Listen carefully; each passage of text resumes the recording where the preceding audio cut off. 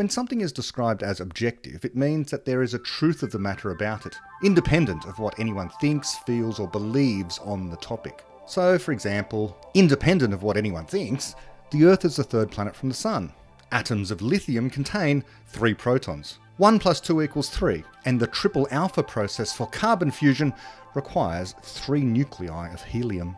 Now, standing apart from any of that are claims such as the music of Mozart is more enjoyable than that of Beethoven, or a good seafood buffet is preferable to any Michelin star formal dining experience. And no matter how good Teslas get, the driving experience will never match that of an Australian Holden Commodore. All of those claims are subjective. There exists a component of the claim that depends entirely on what an individual person believes, thinks, or feels, what their personal perceptions are. Do oysters taste nice? Some will retch at the thought. Others, like myself, have never found the number of oysters to ever be sufficient. They're delicious. Or are they actually delicious? Are they actually delicious to me, or in some objective sense? Well, here is where we get into that slightly tricky distinction between what John Searle identified as the 2 senses of objectivity versus subjectivity. On the one hand, we have this notion of objectivity being as I described, about facts of the matter, where the Earth is, what particular numbers add up to, how many protons there may be in a given atomic nucleus. The answers to these matters are independent of people's thoughts. They are out there in the world, so to speak. But other things are subject to personal taste. The deliciousness of oysters, a preference for one style of music over another. This is called the epistemological distinction between subjectivity and objectivity.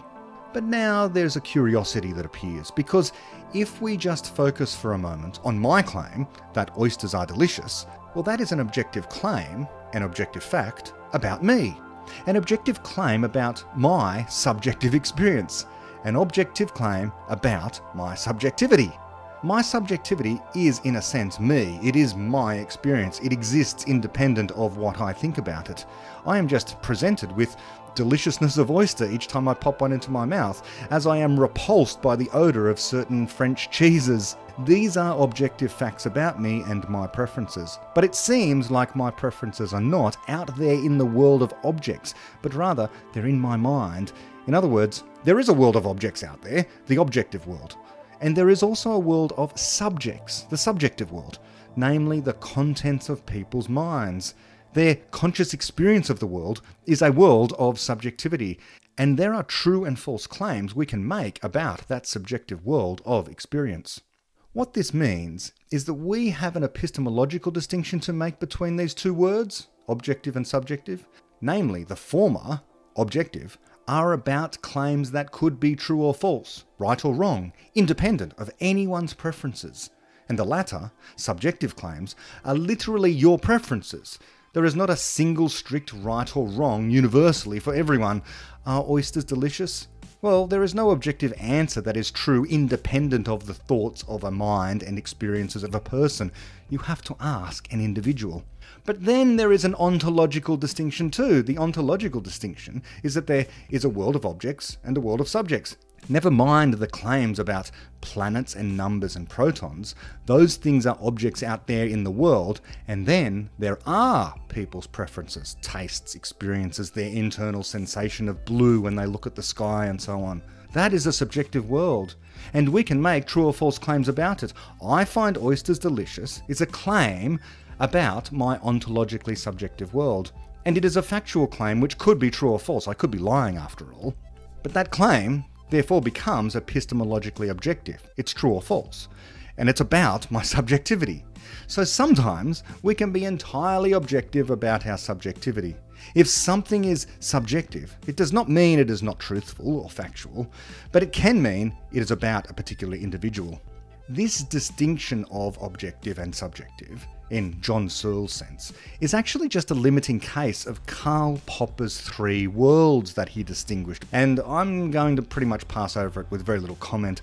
Popper's worlds include, well, world 1, that are about the world of objects that I've already mentioned, planets, protons, pi, both kinds of pi, the number and the lemon meringue or the meat kind. This is the ontological, objective world. World 2 for Popper is the subjective world of mental processes, so our experience of stuff, John Searle's world of ontological subjectivity. This is the ontologically subjective world, World 2. And World 3 is the world of ideas and theories and explanations, the relationships we can write down or articulate about Worlds 1 and Worlds 2, mainly World 1. This is where the theory of planetary orbits is to be found. The theory itself is not an object. It's not like the orbit itself. There is the reality of the planet and its orbit, World 1, and then there is the theory of, or the explanation of, or our knowledge about the orbit, World 3. World 3 matches World 1 with more or less error, and we expect it to improve over time as our explanations do, as we correct errors. When we look at a planet moving across the sky through a telescope, we are having an experience of the planet. That's World 2. Now, to what extent World 3, our theories and explanations, affect World 2, our experiences, well, let's save that for another time. But those are Popper's worlds, so in a sense, he got there before Searle, and like I say, I'm going to pass over it without any more comment.